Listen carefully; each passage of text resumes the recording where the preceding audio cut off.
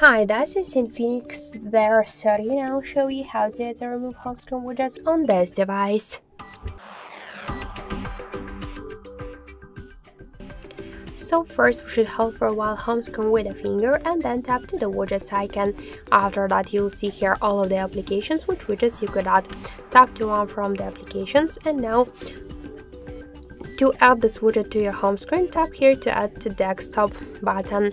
If you want to move folder here, a widget here on the screen or between the screens, we should just hold and drag it. To resize the widget, if you want to resize it, hold for a while the widget and tap to resize button.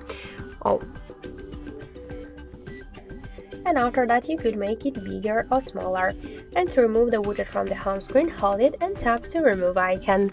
So that's it. Thank you for watching, and if you like this video, leave thumbs up and subscribe.